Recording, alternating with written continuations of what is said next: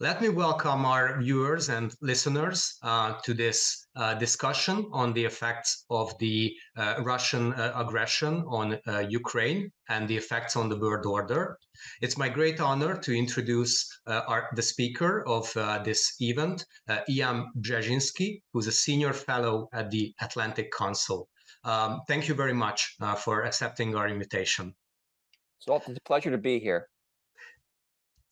My first question to frame the issue would be regarding the world order and how the Russian aggression on Ukraine has changed our world in 2022.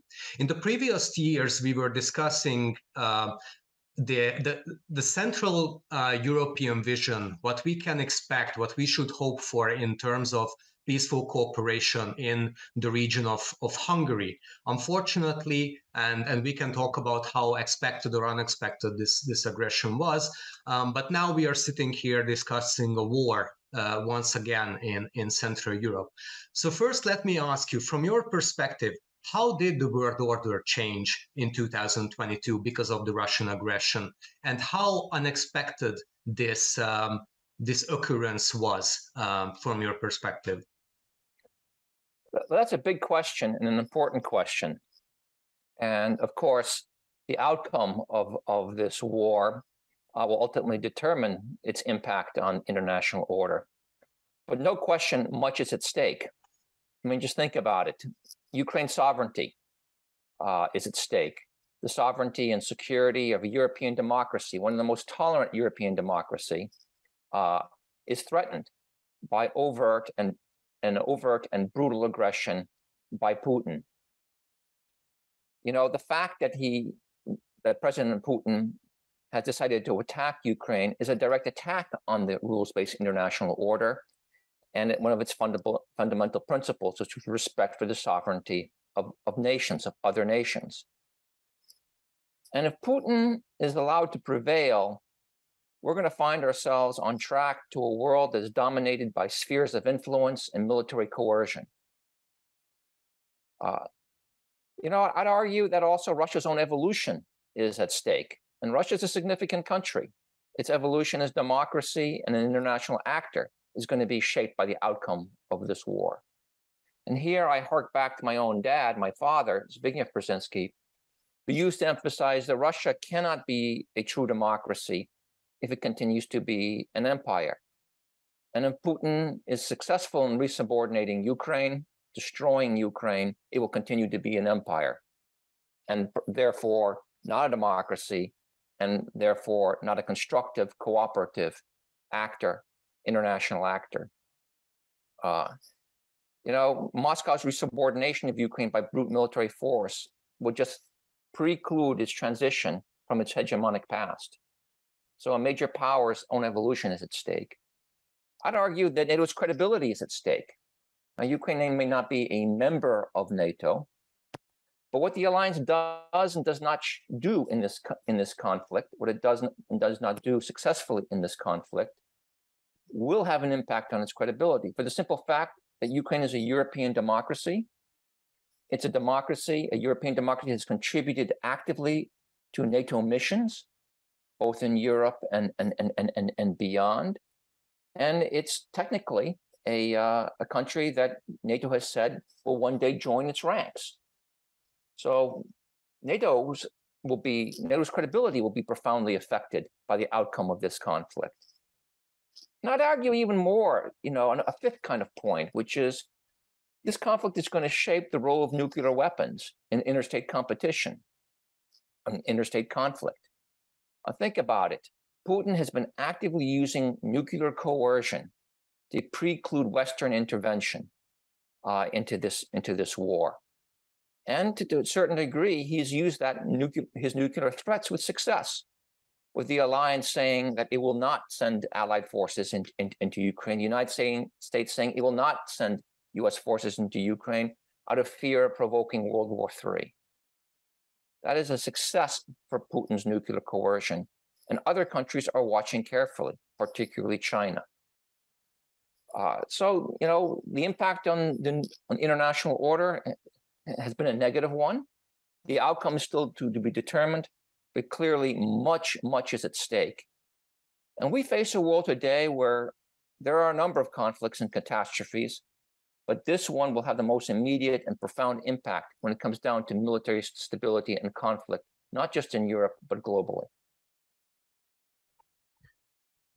You've mentioned that the outcome is yet to be determined. And until now, how do you evaluate the reaction, not of the Western state, because it seems like there are two blocks of countries, the transatlantic community and the US Pacific allies, who have reacted very strongly to the Russian aggression.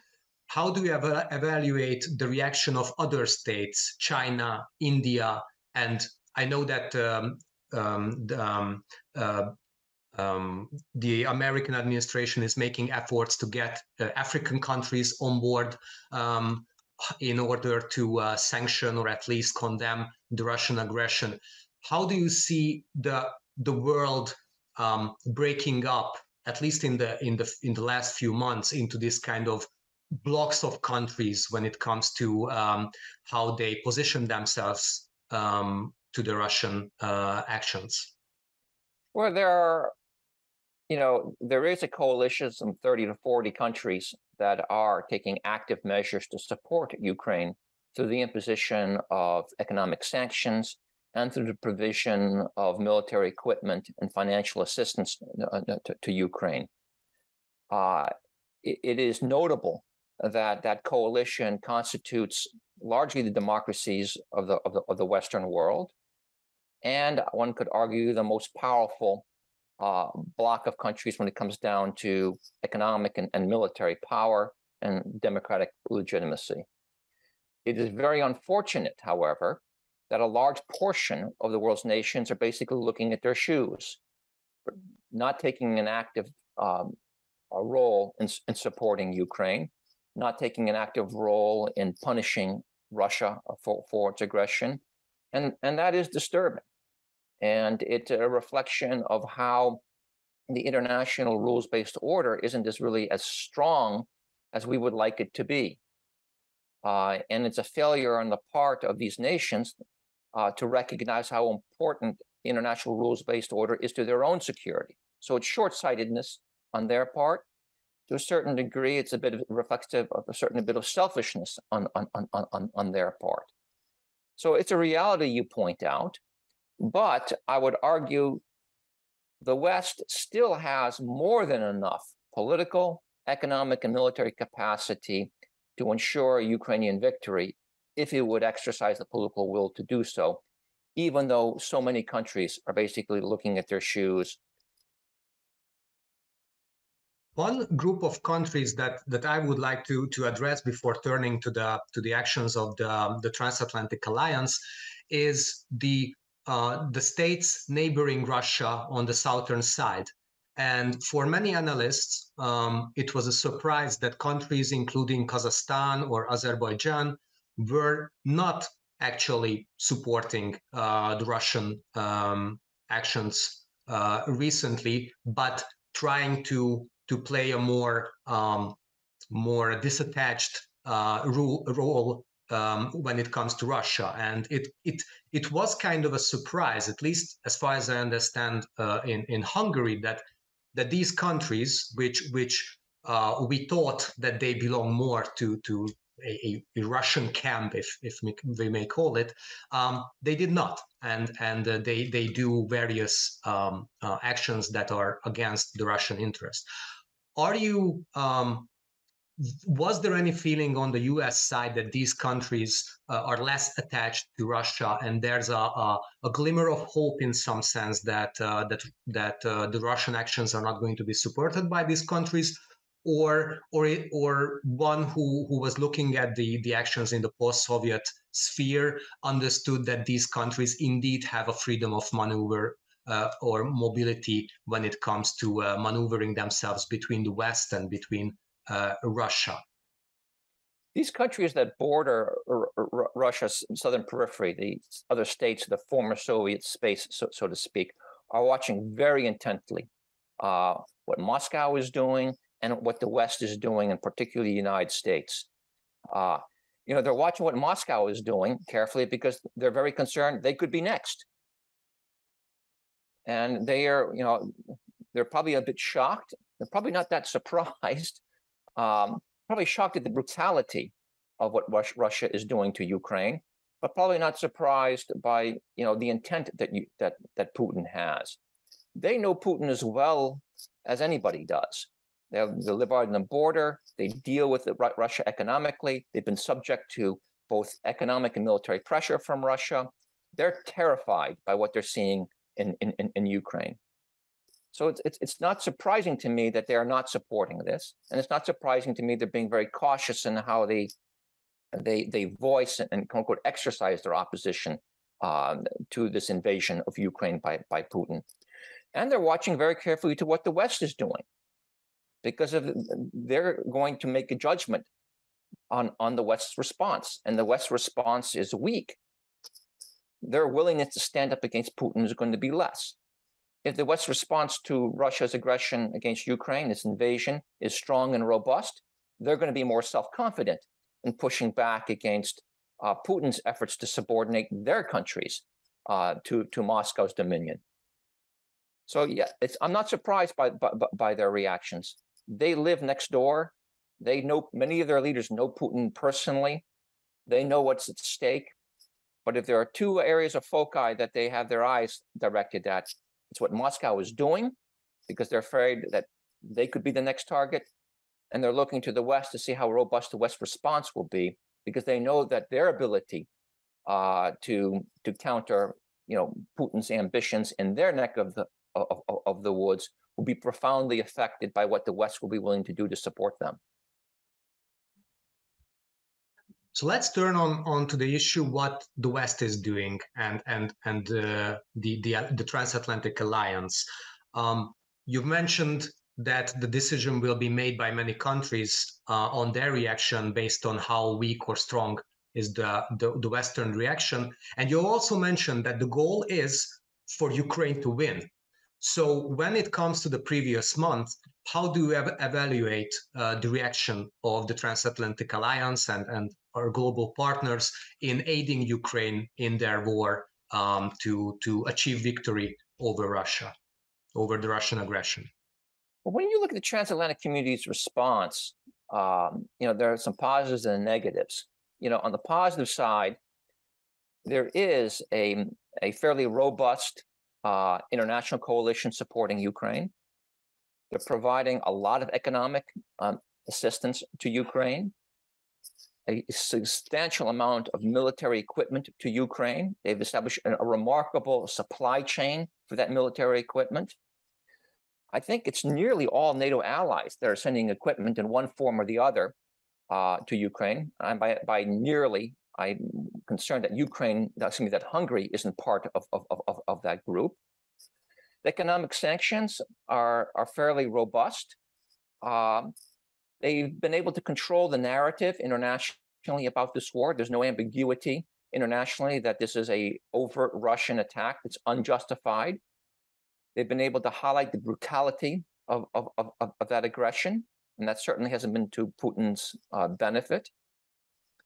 But I am concerned that the response that the West has had to this aggression hasn't been as swift and as decisive as it needs to be. The West was slow to recognize the clear signals of Putin's intent that go way back to the spring of 2021, when Russia was building up its forces in preparation for this attack. The West didn't respond. It didn't really deploy significant forces in response to that. It didn't build up its military presence in Ukraine. It didn't impose any sanctions on Russia for that aggression. And then in the run-up to February 24th, the international community kind of abandoned Ukraine. I mean, just speaking of my own country, we withdrew our embassy from Kiev. We withdrew our military forces from Western Ukraine, as did others. That was basically a green light to Putin, and certainly a signal of a lack of confidence in Ukraine that had to have been a terrible signal for the Ukrainians. Our strategy in support of Ukraine has unfortunately been consistent with our overall approach to Russian aggression over the last decade and a half, which has been a strategy of incrementalism. I mean, think about it. Russia has invaded Georgia. It's invaded Ukraine twice.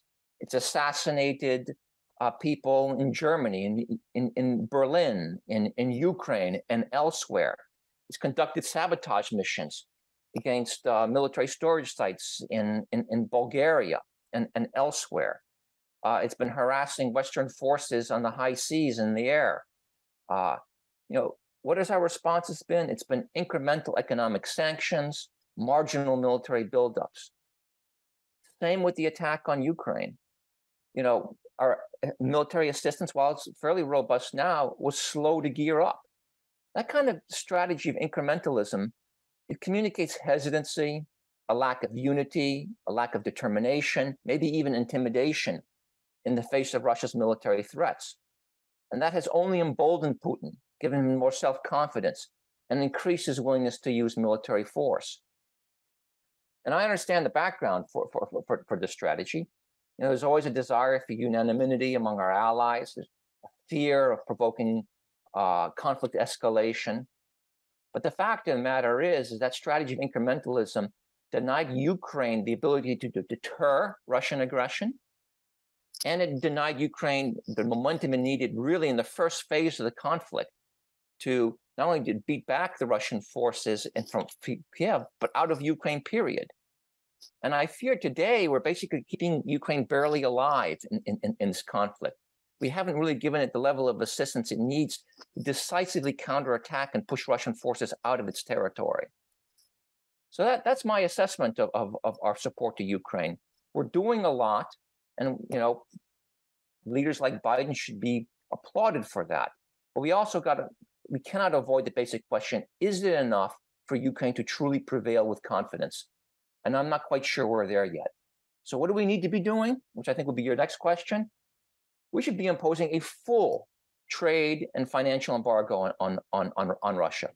It's amazing to me today, and Hungary's part of this problem, that we continue to buy Russian oil and gas. And at current prices, Russia's earning more on oil and gas exports than it did even last year.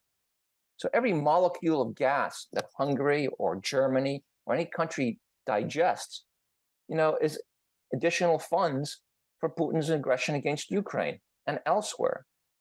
We need to do more to reinforce NATO's eastern frontier, shifting our strategy from a tripwire defense to more a strategy of a robust strategy of deterrence by denial. We need to accelerate the flow of military equipment, ammunition, and other supplies to the Ukrainians. And I would argue that the West ought to actually be deploying forces in Western Ukraine to create a humanitarian no-conflict zone, a place where refugees can go for safe harbor, a zone that would more effectively enable humanitarian assistance to the 1/3 of Ukraine's population is displaced by this war. It's a step that would reinforce the territorial perpetuation of Ukraine, something that Putin's determined to destroy. And it would allow Ukraine to concentrate its forces more effectively against the Russian aggressors.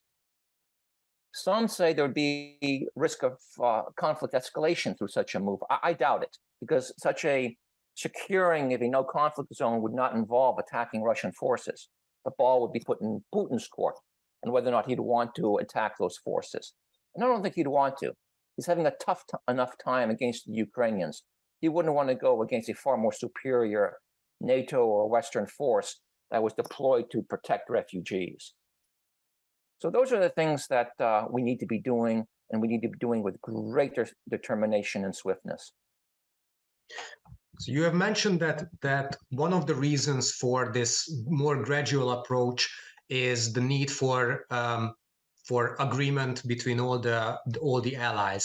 So would you imagine something like a parallel coalition of the willing format to give more support to Ukraine, which is actually in effect happens, because we can all the time hear that NATO is deciding on something, but then the United States is giving a special delivery of weapons to Ukraine.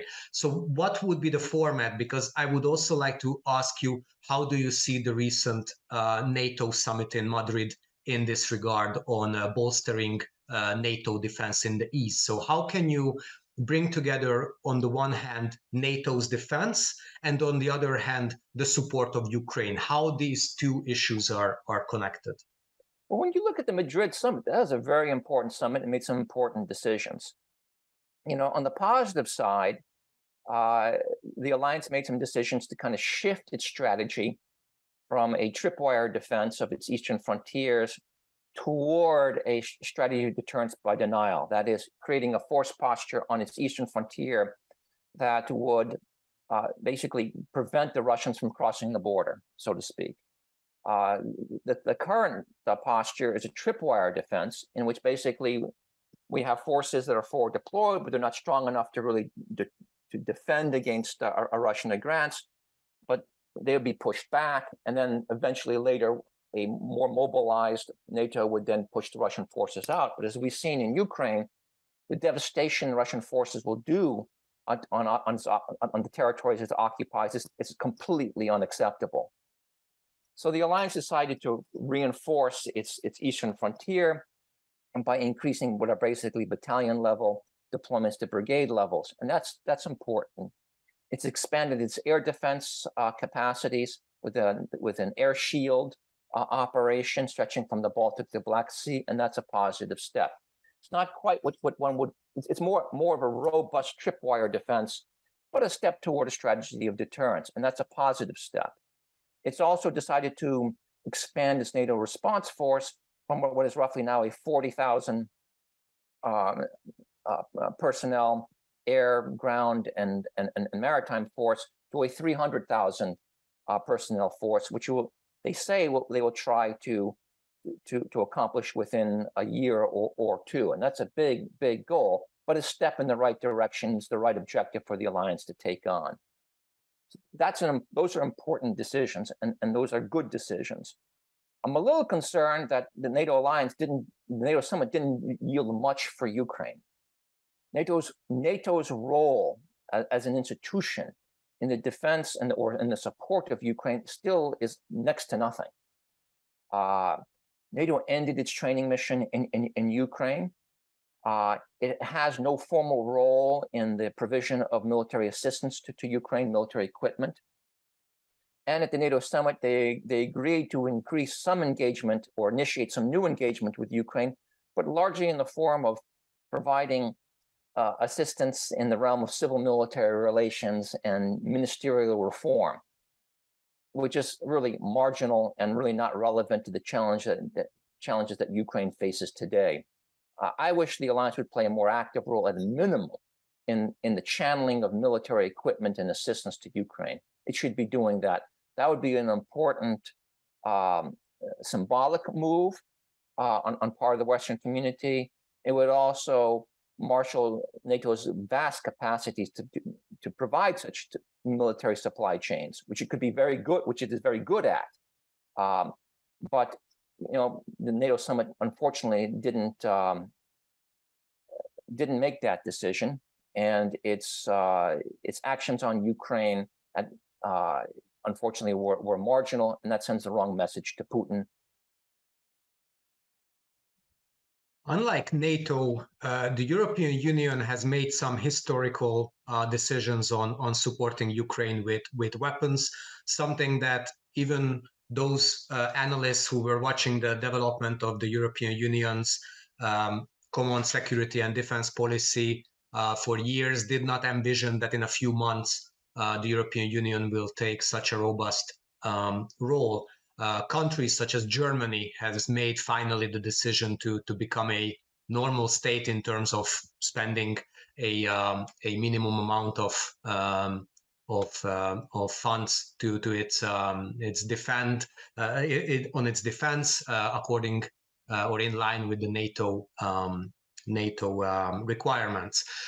So how do you evaluate the role of the EU in this conflict? Can it be a substitute to NATO? You've mentioned what you would expect or hope that NATO will do or encourage. But what the EU is doing in the last few months, can it be a substitute, or that's not, or the EU cannot be a substitute for NATO when it comes to supporting Ukraine and defending the alliance on the Eastern Front? The EU is an important organization, and what it's doing economically for Ukraine is important.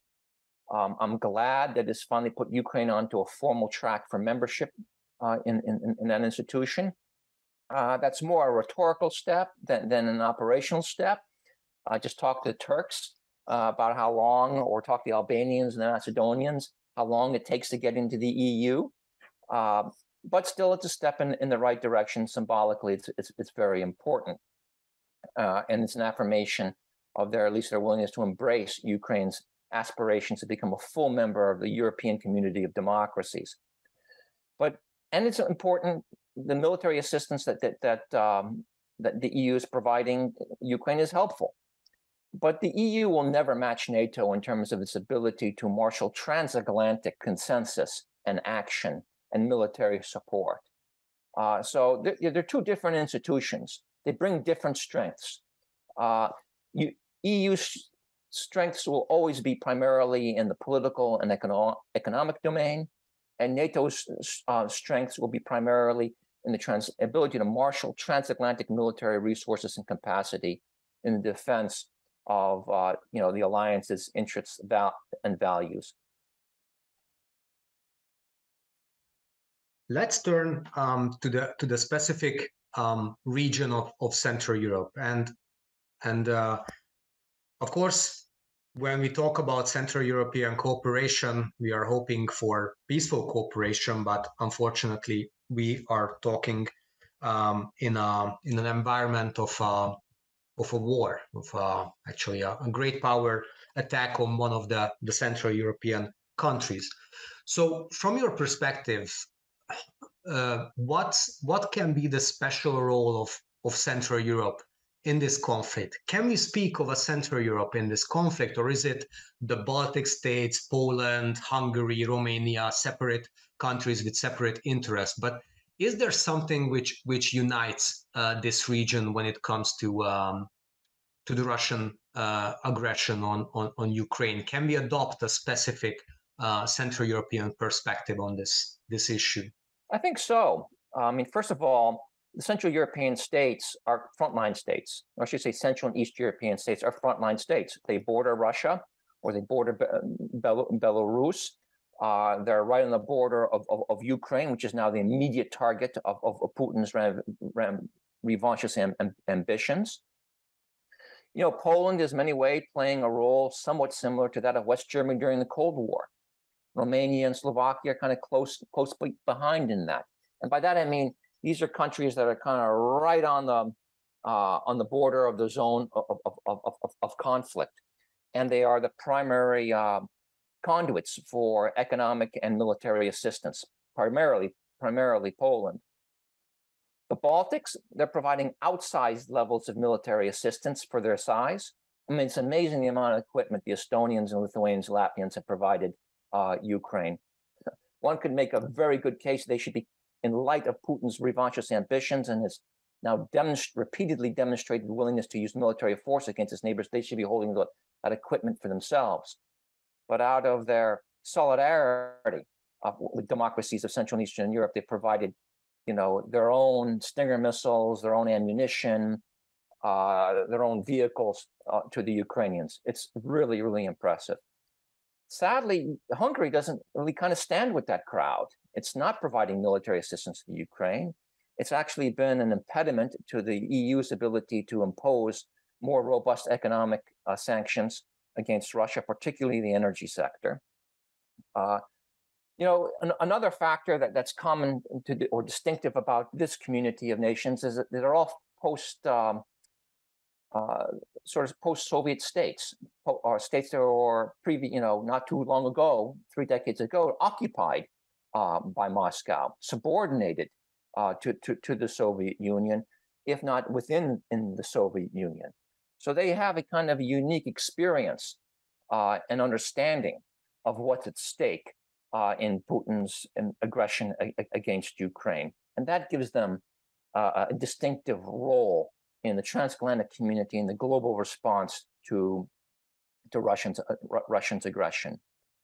What can they do specifically? Well, one, they can do what they're doing now, which is providing economic and military assistance to Ukraine. I mean, these countries have been giving their own equipment to the Ukrainians. One could argue at their own risk, to their ability to defend themselves. They're serving as conduits. They're serving as homes for the Ukrainian refugees. The warmth and compassion Romanians and Poles and Balts and then many Hungarians have provided to Ukrainian refugees is truly, truly inspirational. They can be a powerful voice for Ukraine's aspirations to join the EU and to join NATO. And they should voice and continue to push support for those aspirations. There's the 3 Cs that they've created, and I think it is a real unique effort to accelerate the development of cross-border infrastructure across Central and Eastern Europe, to facilitate the integration of the infrastructural integration of these nations among themselves, but also within the wider Europe, so that Central and Eastern Europe becomes a truly integrated part of the single European market. It's a profound initiative. It's a unique initiative that has a really innovative approach to leveraging the power of private capital to drive forward infrastructure development. They should extend this initiative to Ukraine. Ukraine should be made a full member of the 3 Cs initiative. And the 3 Cs is therefore in a position to kind of really start positioning itself to be an important part of Ukraine's infrastructural reconstruction once the war ends and there's sufficient peace in that country to enable those kind of economic undertakings. So that's what, to me, in my eyes, makes Central Europe a kind of a distinctive region when it comes to supporting Ukraine. And those are 3 or 4 areas where the Central Europeans could work together to help Ukraine. Let me focus on the 3 Cs initiative for a question, because when we were talking about this issue in previous online conferences in recent years, from my perspective, it was not that apparent that certain funds that the Central European region was looking forward to, including Chinese infrastructural investments, at that time, it seemed like there's a competition between funds, and the 3 Cs initiative is one of the initiatives. It seems now that the European Union is the one main fund which is present in the Central European region. The Chinese economy or engagement with the outside world has been, at least from a Central European perspective, there's a number of countries which have shifted their China policy. It's less relevant right now. So it seems to me that there's kind of a opportunity or a special time for the 3 Cs initiative in that terms. So you've said that Ukraine should be made a full member of the 3 Cs initiative. How do you see the development of that plan in time of war?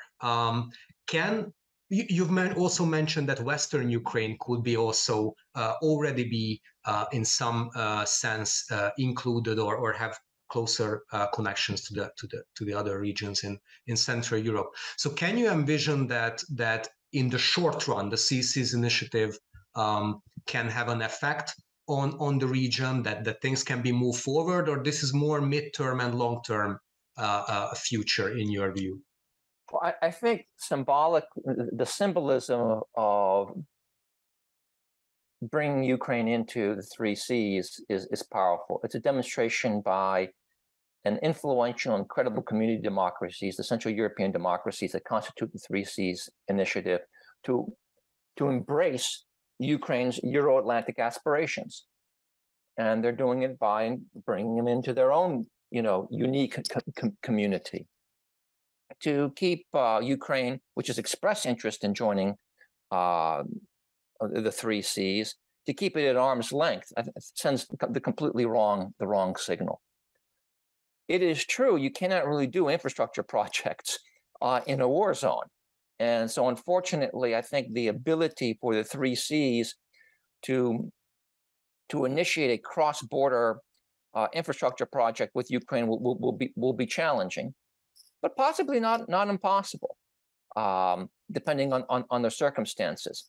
So right now, it's really kind of an initiative that could be undertaken to signal solidarity with Ukraine, to set a precedent for other institutions to follow, like NATO and the EU, and to basically take steps now to be prepared, to be more effectively prepared for the moment when actually nations and companies can actually go back to Ukraine and start reconstructing infrastructure that's been destroyed and building new infrastructure whose needs are long overdue.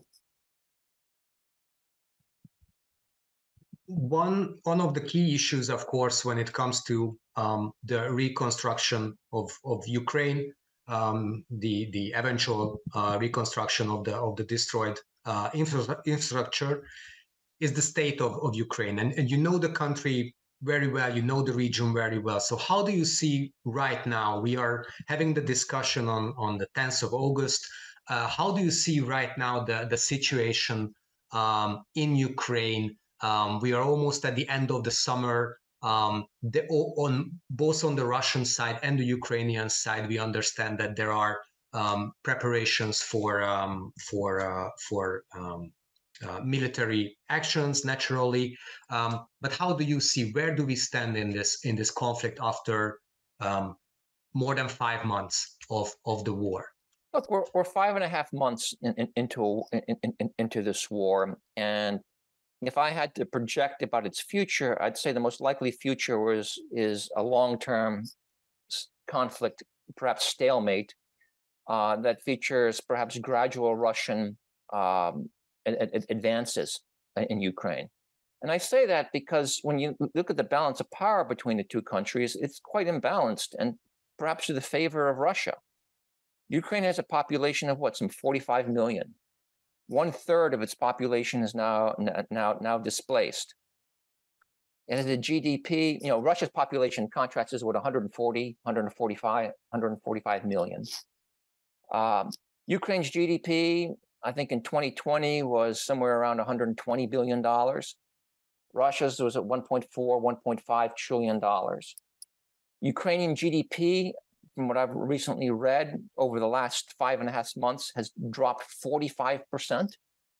Russia's GDP has only dropped, 8 to 10%, or some figure like that. So when it comes down to basic geoeconomic and geopolitical mass, Russia has a lot of advantages. Now, Ukraine's been getting some important economic assistance from the West, and has been getting more and more military equipment, increasingly advanced military equipment. But I'm not convinced that that level of assistance has reached a point where it's going to enable Ukraine to undertake a really truly decisive counterattack to regain its territories from Russia. So I fear we're kind of entering a phase where it could be kind of a long slog in which these two countries grind each other away, but the Russians having the advantage of mass. And that to me is very, very worrisome. And I fear that in a situation like that, time is really to the advantage of the Russians, to Putin, rather than is to the Ukrainians. You've mentioned in the beginning of our discussions that Russia is heading towards a future which is even more alarming than its present because of the political movement. So I also want to ask you, without, of course, cheering or being worried for the aggressor, but what do you see in the future of Russia if they head down in this direction? Because one fear that from history, actually my fear is that we saw in the First World War the Kaiserreich, Germany, what happened with it, but then it reinvented itself and became Nazi Germany, and having much more military successes than before the Kaiserreich Germany. So in some sense, and you have alluded to a even more negative future for Russia. So what is the fear that you have? Where can Russia end up if it continues? And can you mention what would be a positive future when it comes to how to reintegrate Russia if it changes its course? Look, this war is going to have a profound effect on Russia's evolution. If Putin is allowed to prevail, if he ends up winning Western acceptance of another carve out of Ukraine, Putinism and its revanchist dimensions are going to be further entrenched in Russia. That's going to be a Russia that's more aggressive toward its neighbors, more confrontational to the West, a more destabilizing actor within the international community. And, you know, that outcome will not only affect Russia's evolution, it will affect the actions and evolutions of other countries. And I'm speaking specifically of China, which is really watching closely what's going on in Ukraine today, and watching closely the progress that Putin is making in his invasion of Ukraine. There, you know, Beijing is drawing conclusions about the West's tenacity, its determination to stand up for the international rules-based order, the determination behind its Western enunciations of commitment to defend democracy. They're watching very closely how Russia is using its armed forces, including nuclear threats, to shape the West's response in defense of Ukraine. And they're drawing conclusions about how that will affect their aspirations, their potentials when it comes down to Taiwan. So there is a lot at stake in the outcome of this war that goes just beyond Russia's own evolution. My thinking is that Putin is decisively defeated in Ukraine and is basically pushed out of Ukraine. That'll be a huge blow to Putinism. That will weaken Putin's grip on Russia, and it will increase the likelihood of, or propensity and the prospects of, Russia's ability to transition away from a basically authoritarian hegemonic state to a more democratic, internationally constructive state, maybe even a democracy that can have a normal relationship with the rest of the world. That's why this conflict is so important. It's going to profoundly not only affect Ukraine's future and the credibility of the alliance, but also Russia's evolution and the actions of other major powers around the world who are watching this conflict very closely. A follow-up question regarding China. We have been speaking mostly about the European and transatlantic response and the need for a global action condemning and acting against Russia. A specific question of mine is that oftentimes it's mentioned or thought about that a Pacific NATO or something like that would be useful. So in your view, how important it is to mobilize the US's Pacific allies, Japan, the Republic of Korea, Australia, New Zealand, in this war against Ukraine conducted by Russia, or those are allies which would be more important when it comes to countering Chinese ambitions, so is there enough, if I may say it like this, political capital to have the Pacific allies backing when it comes to Russia, but also have them there when it comes to China? Well, clearly, when it comes to China, they're going to be their most immediate concern. And it's a very legitimate concern in light of the aggressiveness of Chinese actions in the Indo-Pacific region, be it against Filipino territory, Vietnamese territory, not to mention Japan and Korea. And there have been some actions being undertaken, largely led and driven by the United States, to help mobilize a more coherent Indo-Pacific response to Chinese aggression. This goes to strengthening the U.S.-Australian relationship, strengthening the U.S.-Japan relationship, the creation of AUKUS, a deepening the new Quad involving India and Australia and Japan and the United States, all geared up to kind of create a more effective, coordinated, multidimensional response to Chinese aggression in the region. In response to Europe, your question about what the transatlantic community should be doing, I think it's very important for the transatlantic community to act in a coordinated way in the Indo-Pacific. Europe has interests too at stake in against Chinese aggression. The international order is being challenged by Chinese aggression.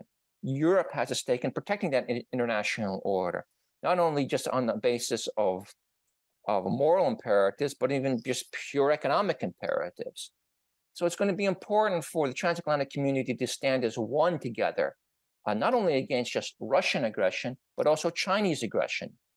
And we saw signals that the alliance is heading in that direction through the alliance's new strategic concept that was rolled out at the Madrid summit, in which it identified China as a strategic challenge. And my hope is that we'll not only see a deepening of the alliance's relationship with some of its Indo-Pacific partner states, Japan, Australia, New Zealand, Korea, Mongolia, but also a more regular and perhaps more robust actual alliance presence in the Indo-Pacific. It doesn't have to be, quote unquote, militarily decisive, but enough to demonstrate to the Chinese government, that Europe has military skin in the game, so to speak. That will enhance the credibility of the threat of using Europe's economic capabilities against Chinese aggression, should that become a requirement. It's going to be important for the United States and Europe to stand together across the full spectrum of action in the Indo-Pacific, just as important as it is important for the United States to be fully involved with Europe in countering the full spectrum of Russian aggression in the European theater.